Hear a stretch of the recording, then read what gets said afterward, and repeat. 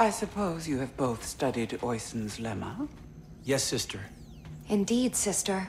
Then perhaps you will explain to me the paradox of the fifth book. Oisin explores the antinomy of enlightenment. It's a paradox about the inevitability of cycles. Explain. Enlightenment is defined as cycle breaking. But, per the canons, to be enlightened is to suffer the cycle. The more we strive to break the cycle, the more we embody it.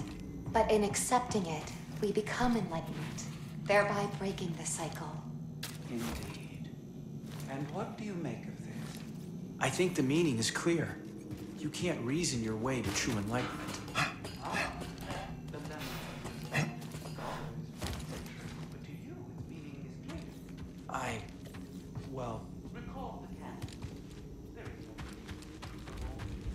There is no knowledge, force of all. Rather, perhaps you should read. Let's take this back to Seer's archive.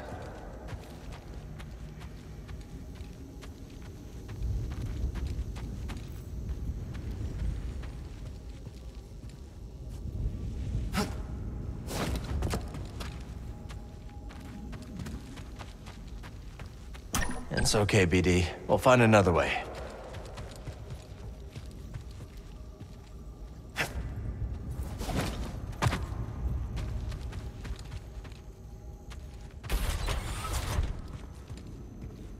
Master Cordova requested a translation of a later form of the allocution.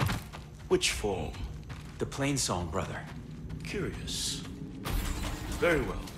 Furnish him with the latest reduction. It isn't my place, brother, but I must request clarification. Why are we granting such a request? The ancients forbid sharing... Glad we found this before the Empire could. The ancients were not taken on the ground by armored invaders. Times have changed.